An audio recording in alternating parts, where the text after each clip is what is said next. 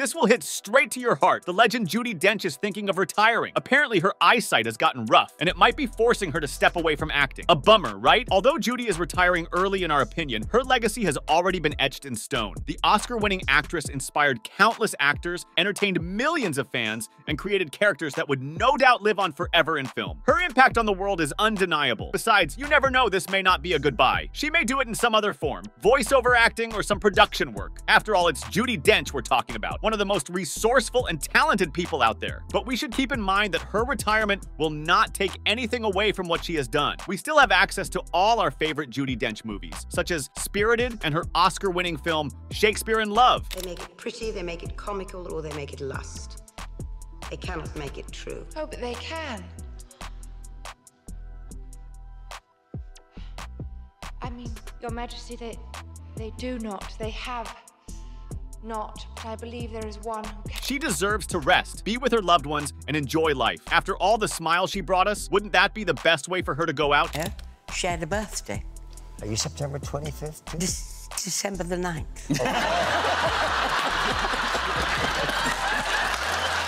So, yeah, the news about Judi Dench is a bummer for sure, but it also is a wake-up call to move just a little bit more fiercely, to savor that good stuff a little more complicated, and to chase those dreams that circle at the corners of our mind. All right, enough of that. Here's some happy news to make up for the Judi Dench thing. Ryan Bingham and Hassie Harrison got married, and it's the most iconic wedding you'll ever see. Ryan Bingham, who plays Walker, and Hassie Harrison, who plays Laramie, the co-stars on the hit TV show Yellowstone, went and got married for real this week after acting as a couple for so long in the show Yellowstone. They have honestly given the fans what they need because we loved watching them on screen together, and now they're married in real life. Who knows, they might even draw on real-life inspiration with their characters for Yellowstone. And the wedding was no ordinary wedding. It was Texas-themed and a black tie event, the whole shebang. It sounds to me like they went above and beyond to honor their love. All the reports say that it was beautiful and with a focus on creating a heartfelt experience for their closest friends and family. The pictures look like they had a blast at the after party as well. Hassie even wore a fringed cowboy hat. She leaned fully into the theme. So this is one of those feel-good stories. Two good actors found love and are sharing their love with people they love. Here's hoping they get happily ever after, and you know Beth from Yellowstone says it the best. Stress and control a woman. You know, if you're married to a piece of shit, it can be, but if you married the love of your life, the mirror to your soul, it's pretty fucking great.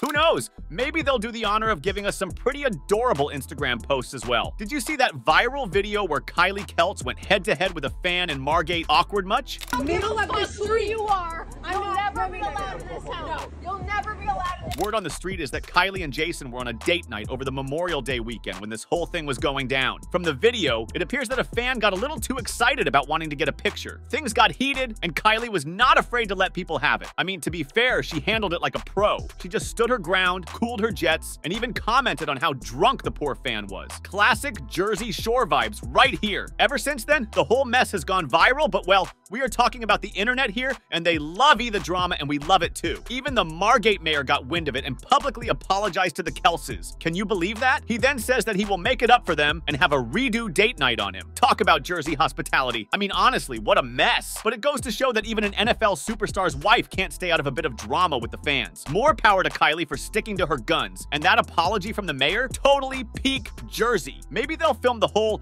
do-over date night for a reality show. Now that would be some entertainment. Enough of the drama. Let's switch gears and speak of some sweet nostalgia. Do you remember He-Man, the warrior man from Eternia? Madam, Prince of Eternia and defender of the secrets of Castle... Well, guess what? There's a live-action movie of He-Man cooking up, and we finally got word on who'll be wielding the power sword in the process. Drum roll, please. It's our favorite rom-com heartthrob, Nicholas Galitzine, letting go of purple hearts and the idea of you, and is now suiting up to be He-Man himself. Now, that's a dramatic turn. From a lovable lead in many a rom-com to a mighty warrior doing battle with Skeletor. Now, this is exciting news for Masters of the Universe fans, myself included. To almost any generation, the animated series and its cheesy tactic 80s movie are as profoundly etched into most childhood memories, just like my first appointment to the dentist. Who knows? Maybe this live-action version will capture that same sense of adventure for a whole new generation. Besides, I must say, Nicholas Galitzine is just filled with charisma and acting chops to ensure a convincing He-Man. But most importantly, let's be honest, the guy is so chiseled. Have you seen him without his shirt in those rom-coms? This guy is practically designed for this role. Of course, nothing is confirmed since the movie movie has not yet been released, but at least this is something. That's some sort of consolation to fans. Let's hope they do justice and give us a very epic and highly entertaining He-Man movie. Who knows, maybe Nicholas Galitzine will surprise all of us, and it would become hard for us to not associate He-Man with Nicholas like they do with Patrick Bateman. What's his name again? Oh, Christian Bale. And speaking of nostalgia and comebacks, believe it or not, our girl Katy Perry